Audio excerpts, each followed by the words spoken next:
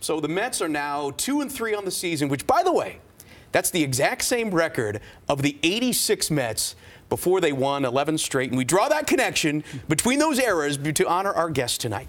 He has a new book. It is called Game 7, 1986.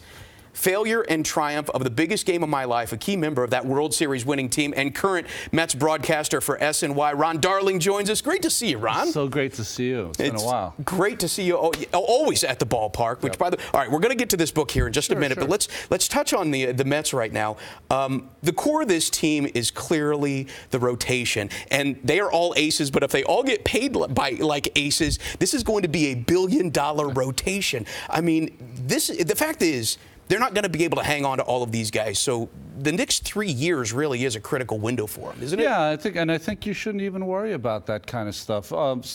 Professional sports always seem to sort themselves out. So what you think you have today, you might not have down the road. So I think just if you're a fan or you're a fan of the game, you just enjoy these young pitchers going out and doing their craft every fifth day because they're all so excellent, but all so different that every day you got a new kind of way to look at things. It is fun to watch every one of these guys, but I'm curious to find out from your expertise, which one or two of these pitchers do you see evolving to a next level pitcher? They all have the firepower, but which one will take it to the next level? Well, that's the issue. I'm asked this all the time, and I know why you're asking it.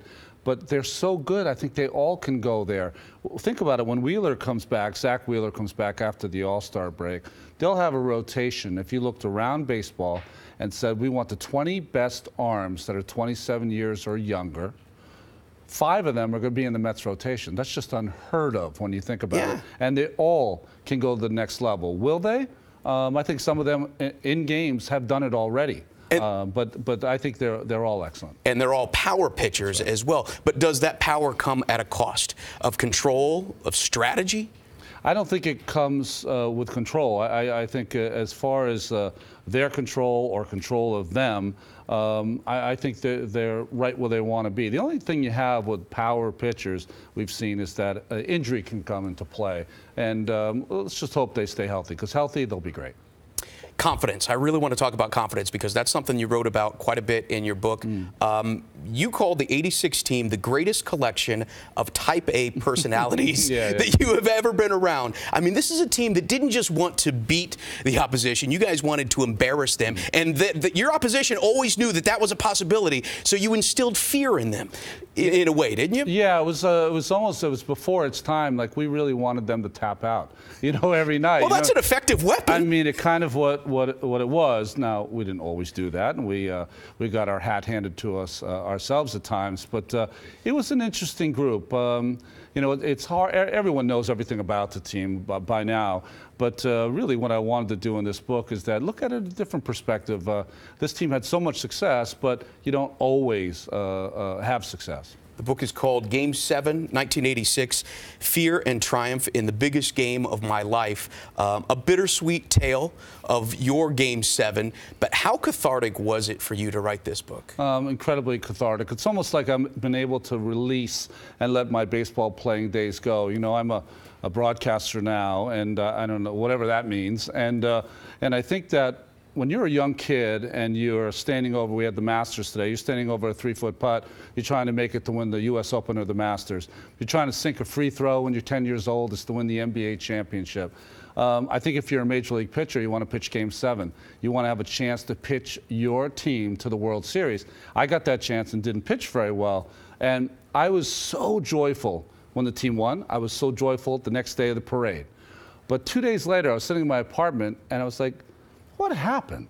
Like, that should have been my moment. Why didn't I do better? And you've been sitting with this for 30 years. You needed to release this at some point, didn't you? Well, I didn't have. I mean, it's not a major thing out there because the Mets won the championship. I've got a ring, all that stuff. But it did stick in my craw, and I thought that to write about it might be a cool thing because it'll show people out there. Doesn't matter how successful you are. You can go through certain times where you talked about confidence.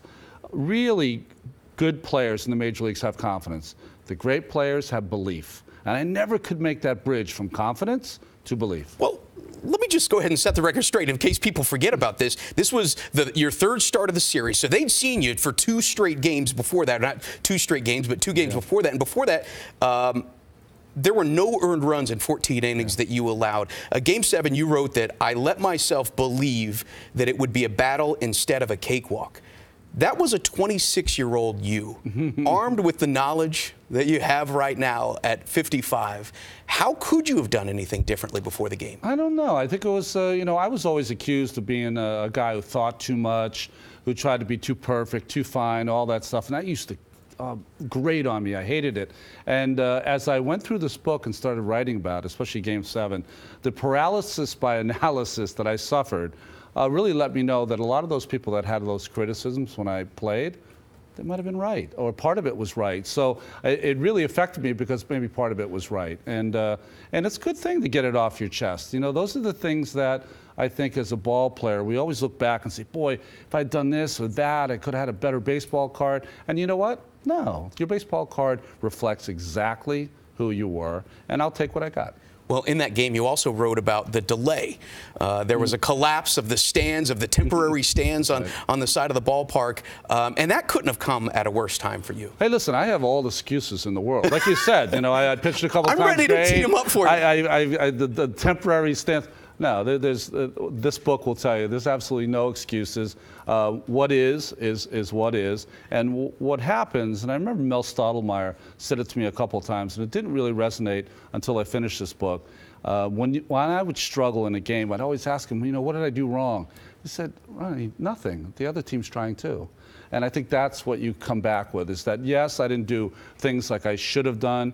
There were things I could have changed. But the Boston Red Sox had a lot to do with that, too. They had an excellent team. Yeah, you talked about confidence and how difficult it is. It's a fine line. In fact, I think one of the lines you wrote in the book, it is a fine line between dominating someone and being dominated. Is confidence that important of a role in these games? Well, I think that everyone comes at it in a different way. I think some guys are just uber confident. They have those kind of personalities. I was just one of those guys who succeeded because I had a fear of failure. My thing was, I got a lot of people that are watching me from a small hometown, and they're expecting me to do well, and I'm not blaming it on them, I'm blaming it on myself. That's how I feel inside. But that my thing was, can't fail. I've got to succeed. That's a lot of pressure to put on yourself. Right. And I think those are things that now in my life now, as a guy in front of the camera, I mean, there's, you know, 1 million, 2 million, 3 million people watching every night. At times when I do the postseason. And never, ever do I have a doubt that I'll somehow pull it off.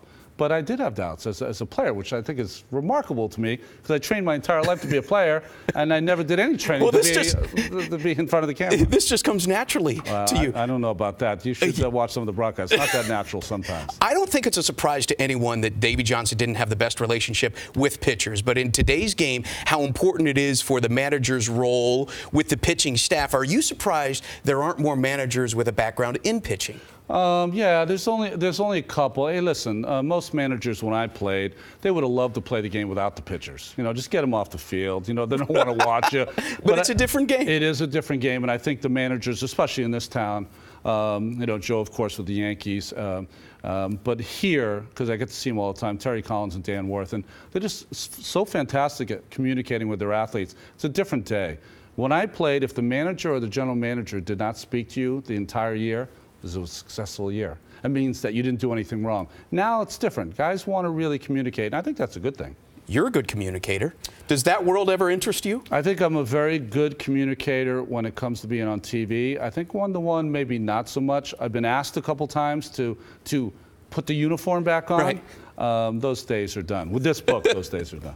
A lot of topics in here we didn't get to touch on. Doc and Straw's real relationship. At the end of Game 6, you were on a highway. Ray Romano was your delivery guy, right, partying with Tyson and De Niro.